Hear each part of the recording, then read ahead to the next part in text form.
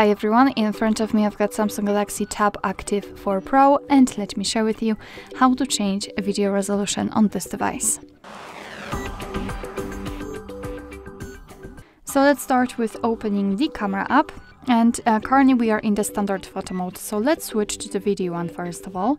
Simply tap on the video, and if you can see the red dot inside the shutter button, it means that for sure you're on the video mode.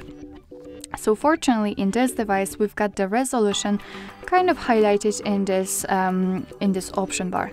As you can see right here, we've got this option FHD and a small 30 under it.